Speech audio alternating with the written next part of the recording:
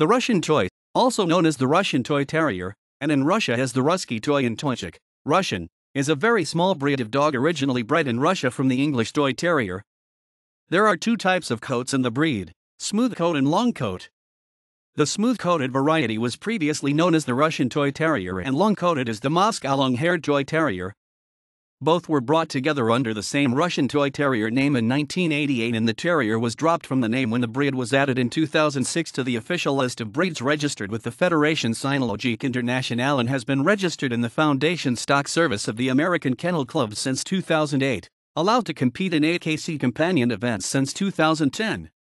The first official breed standard of the two varieties was written in 1966 in Russia. The breed was nearly wiped out twice, first in the 1920s with the rise of communism due to the toy dog's traditional link to the aristocracy, and again in the 1990s with the influx of foreign breeds following the fall of the Iron Curtain. The smooth coat type is the older of the two, with the long coat type first appearing in 1958. Until the 1990s, the breed was almost unknown outside of Russia, and so relatively few details on associated health issues are known. The Russian toy was originally bred as a Rottweiler and as a watchdog, and can still exhibit the vocalization expected from the latter. It is a friendly dog and can become very attached to the family unit. Due to its size and similarities to the Chihuahua, the two are often compared.